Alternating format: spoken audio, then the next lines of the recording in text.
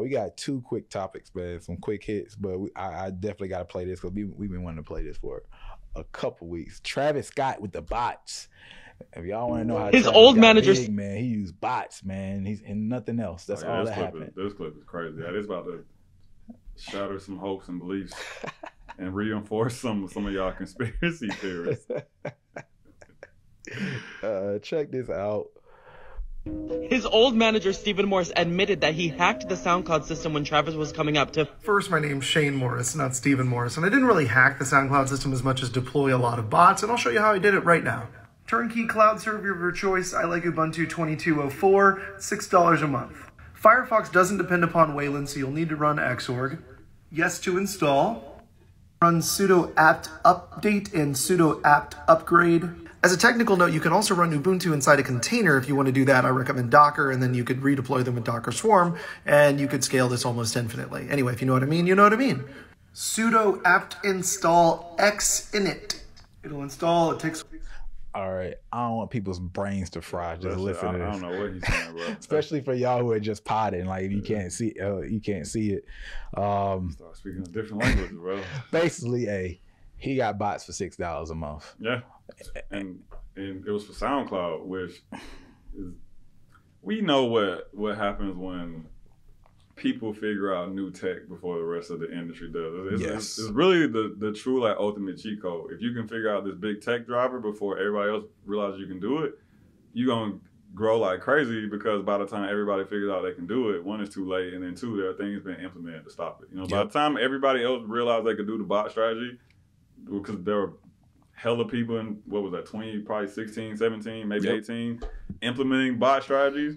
They were too late. They were now doing it at a time where people were getting caught for it. And then you think about where SoundCloud was at the time, and even just something like that, we weren't aware of it. So our first thought isn't like, oh, he's gaming this, you know what I'm saying? Because we don't even know that could be done. Right. Maybe some industry people probably thought that, right? But it's like when people first started to have like, 50,000, 100,000, a million followers, and you don't even think that any of these could be fake. Yeah.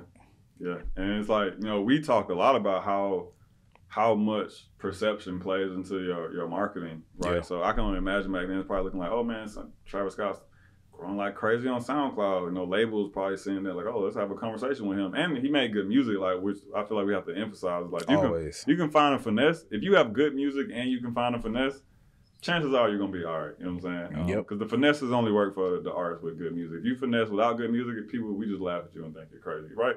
It's like, damn, why'd you do that? That shouldn't make no sense. You know what I'm saying? But the fact that he was so early to that, 1, is crazy. 2, Shane's background, like just being lucky enough to be connected to someone like that can put a system like that together for you, that is luck in itself. You know what I'm saying? Like, think about all the managers, artists come across, bro. How many of them know how to speak whatever language that was? Like, how many, you know what I'm saying? Like, I think a lot of managers, I wouldn't say a lot of managers, but like, you think of managers having like traditional skills, they probably understand record contracts and you know, relationships, which probably all things I'm sure he understood at the time as well. But then it's like, hey, my manager has this one very unique skill set that most of y'all managers probably don't have, and we about to gas this shit. Yo, that goes back to that conversation about the people on your team. Like, if you can find people who have these additional skills outside of music, especially for indie teams, like, you want to find value in places that the industry typically doesn't have on lock, because then you'll be able to have a connect. It's like, oh man, this person has all type of sponsorships because they came, or they understand the sponsorship arena because they work corporate and they have all these connections, so they don't need to go through labels to get you the money. They can go straight to deals, even though you're not a big artist, because they ran that game. All right. Or they might be from tech, or they got a whole bunch of tech friends, so they can code and hack to do certain things. There's all these other seemingly obscure talents that you can apply to you. And if you look at your team, if you can find a couple of folks like that who have different arenas and backgrounds to add towards the standard that's required in music, that's when you start doing stuff different, right? That's when you are early to something like NFTs, because they're just in NFTs and you're able to do it right. Not like, oh, I just tried to drop something and nothing really happened, or I did a little scam, but no, you did the thing right. That's what Snoop Dogg is doing so well. He knows how to keep people who understand these other categories outside of music around him, however he's doing it, right? Like we already know for him to discover our boy, you know, and hop on a track with, you know, can we even say that? I feel like not yet. Yeah. Like, but to even understand and find that he existed at that level and hop on the track, right? Yeah. It's crazy. You know what I mean? Yeah. So that's something that's valuable at every single level. And when you, for those who are hearing this, I'll just leave it at that. Like, yes, even somebody at Snoop Dogg, like at that level, right? Typically to stay at that level, you are keeping your ears to the street in some way, whether that's the street on the internet and you understand that very well. Cause you gotta think Snoop Dogg also been doing the YouTube show for so long. Like his digital game is crazy. Stupid for an artist his size. There's nobody moving like that at that size. Like he's moving in a true like indie organic grassroots way and what he's built digitally. And, or you just translate it to a more traditional, like I'm Jay-Z or somebody like that, and we have young people around us, right, to let us know what's going on with trends in music, or Kanye and trends in fashion or whatever, right? Keeping your ears to the street in some form of fashion is extremely valuable once you get up there, but it's exceedingly valuable when you're just trying to make it and get on in the first place. Yeah. So I think people need to stress that a lot more. We got this last thing, because we've been holding on to this, and it's just about the Suicide Boys. I don't know if y'all know about the Suicide Boys, but I was checking them out pretty heavy, probably starting 3 years back. But what's crazy is Suicide Boys are the highest streaming independent artists in the world. Pre-Taylor Swift.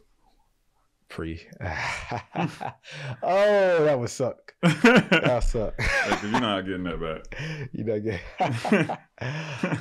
Yeah, Taylor came and messed the game up. I was like, man, that don't count, cuz.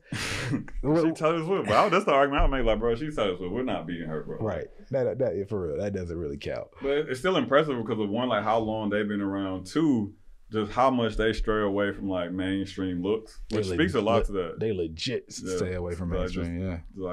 I don't know. I won't say scared, but like, they're really just like, nah, we're not doing that. So to be even considered, should even be considered to be one of the highest independent streaming artists with that type of reputation speaks volumes. Because it's like, it really shows that like, hey, like you don't need the mainstream looks per se. If you can build like this cult fan base, which they have a massive cult fan base at this point. They've been around for like a long ass time. It's like, bro, they'll push the needle for you in such a way that like you'll still be competing with people who get better looks than you. Because there are probably thousands of artists that we can name that've gotten better looks than they have over the course of their careers. And they're not even close to touching their numbers. Not even close. So 1.8 billion streams lifetime.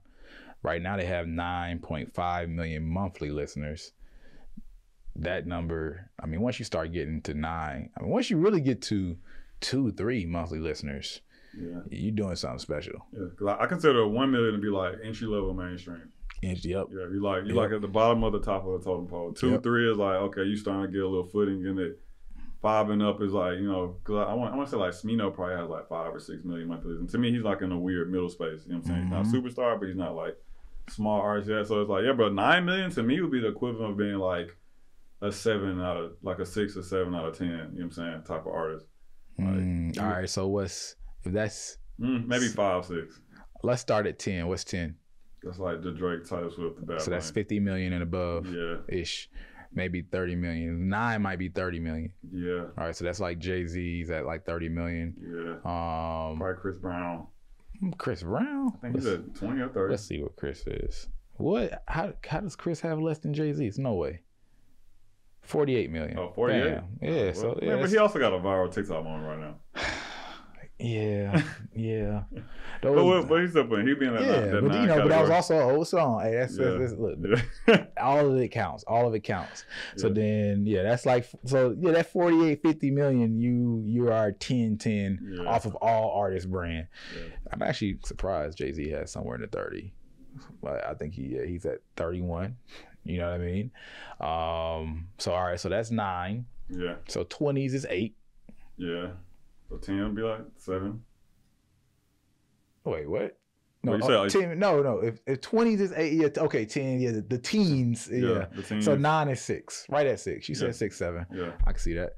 So 6. Let's go all the way down the road. Let's go ahead and rank them then. So 6, if you're now it has to get smaller. You're at level 6 if you're between, let's say, 5 and 10. Yeah, 5. Yeah. Well, we said 9 for that, so it'd be like 5 to 8, somewhere in there. 5 to 8 point something. You know. No, 9 is 6. Oh, that's what I'm saying. 9 million up is a 6, right? No, 9 million is basically the cap. 10 million and up is a 7. Okay, yeah. Okay, yeah. So up to 9, 6. We're at 9, 6. So yeah, so 5 would be, yeah, I probably say like 6 to 8, somewhere in there. 4 being, probably like closer to 3 or 4. 3 being 3 or 4 monthly listeners. Yeah. Million monthly listeners, and then 2 is 2 million. Yeah. And then 1 is 1 million. So anything less than that, you're just not in the game yet. you're not. Not the mainstream entry level not the mainstream game, at least. You know what? I would take that back. I would say 700. 700. If it's a consistent 700 to $1 million ish, that would be level 1, entry level mainstream to me. I don't know, like 700,000. Yes. I feel like 700,000, you're like standing on the doorstep of mainstream. They just ain't opened the door for you yet. Because once you're at 700,000, you just couple it with looks. Because remember, looks can make you more mainstream than you are musically. Yeah, okay, that's true. You know what I'm saying? Yeah, that's true. That's what I'm going with. 700,000. You could be mainstream if you have certain types of looks, but if you're just straight streaming, then you're doing well, but you're not technically mainstream just off of the strength of your streams. Yeah. Because I feel like $1 million when like the major industry starts to take you seriously. To them, you're like a new artist. I'm like, I got $1 million listeners. If to some of these folks, if you have 1 million streams and they come across you, they just discovered you. Yeah. Like they are the one. Oh, I remember when I discovered such and such who had 1 million streams already. they out here Christopher Columbus and people, basically. Like you discovered, bro was at 5 million monthly listeners when you start talking about him. That's not nothing on my scale. You a little itty bitty. Right. It makes me think of this conference that me and Sam went to one time. Because I always remember this. Oh, yeah. Yeah, bro. It was like a booking conference. And I just remember this lady on stage talking about discovering new talent. And she talked about how, like, yeah, we got this new artist we're excited about. Like, she's new, bubbling. Her name is Summer Walker. And, like, bro, this wasn't that long ago. This is like 2-3 years ago. Like, I'm like, I remember when she said it, me and Sam looked at each other like, Summer Walker, a new, bubbling artist. Like, what are you talking about? And that was when it clicked for me, like, how out the loop people at that level really are, or even put into context like what they consider to be like underground and new and bubbling, right? It's like, oh yeah, like I think she had just dropped the first song she had with Drake on it at that point. So us that knows about her, that's kind of like, oh man, this is a huge moment for her. She really gonna level it up. But then that was probably the point where probably like 90% of that room had ever first heard of her. Now kind of looking back on it, thinking about the people that were in that room, the environment, and that moment. Yeah. I believe it. It was just wild to hear, bro. Like when she said like Summer Walker, new artist. What, bro? I was like, she's on millions of streams at this point. Bro, it's like being in a room full of billionaires and you talking about your 100 mil. Yeah. I'm like, hey, good for you, bro. Yeah. You'll get there one day. Like, oh man. Okay. New wealth, you on your path. I don't know if you remember, but it always makes me think of that first time we went to that. When we went to that Playlist Supply conference, and we was at that YouTube Playlist Supply conference? Not Supply. What was it called? Playlist Push. Was it Playlist Push? Remember that influencer conference we went to in Florida? Oh, not Playlist Push. That's the company. But Playlister, I think. Something like that. Something like that. Yeah, in Florida. Yeah, when we were in that room with the other YouTubers and they were just talking, I was like, oh, bro, y'all 100K, man. Y'all get that million one day. And I was like it's like, bro, we didn't even come here as YouTubers. We came here as business people, bro. Like, don't be over here breaking down my back end. I ain't asking you to do that.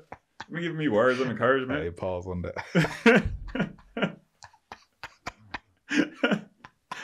I was about to ask you for your influencer rate. Why are we talking about me right now? Right. But it clicked for me then too. I was like, man, there's a level to this hierarchy, bro. Like, to them I was like, hey, bro, you just got in the game. So you got a whole nother level that you got to keep working your way into. Status. You wonder why they keep working so hard when they already there, because they started meeting new people, bro. Yeah, and that was the same conference where I remember that woman saying that to brands like in the YouTube world, they don't even consider you in the game until you hit 1 million subscribers. I remember that was the first place I ever heard it, and I was like, damn, 1 million? Man, we hype about it 100K plot. You know what I'm saying? We got 900 more to go. dog, it's a different world. I remember Mario. You remember Mario?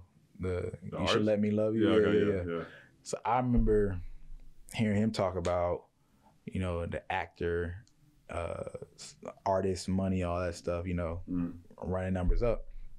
And he said you start getting his access and you start being around these people who got way, way, way, way more money. And like, you never heard of them, not associated with music at all. He's just like, man, it just changed his whole perspective. And he's like, man, I got to figure out how to get up out of music. Yeah. It's like, wait, you own this? Or you such and such daughter? And hey, it's them levels, man. You got a gravel company? Like, Bruh. how much from that? Gravel company. Who is? My dad told me yesterday about a black-owned bread company. I think they were the first launched black-owned bread company. Wow. Like just sliced bread. Yeah. It's like, hey man, like people do gotta eat bread. That's what my next business. I'm making cement or something. I don't know. Find something boring and make it Yeah. sexy, man. Like for real. And sometimes you ain't gotta make it sexy. Just find something boring that nobody else want to do well. Yeah, bro. I definitely be thinking about that in my my music retirement. I'll go find one of these companies, chill out, and then just pop up. Yeah, maybe flip it around. Maybe at the time, like, I don't know, like Tom or somebody be lit. And I'm like, hey, bro, come be the face of my concrete company. Nobody's going to see it coming, bro. Nobody's going to ever expect the artist to be the face of a concrete company, bro. We could change the landscape. Let's do it. How we gonna tie the mail in with, you know, the Like we want every 16-year-old in the country to be asking for bricks of concrete for Christmas. That's what I want to happen by the end of this campaign. You can use Gucci Mane. Actually, that would be fun. Bricks, baby. That would be crazy. Hey. I can't believe nobody's ever tried to do that before, bro. Get your bricks from Stanley Bricks and Lane Company. Hey, bro, you wanna be able to sell bricks without having to get in trouble? Hey, yo, we selling bricks, baby. Oh man, bro, nobody better steal that idea. Oh no, yeah, ain't no bricklayers watching this. No concrete people watching this. Appreciate you watching. Fun fact, every time you soak up one of these gems, you get a little bit smarter from these clips. So if you want to be a gem seeker, collect all the gems, keep watching. I'll see you in the next clip.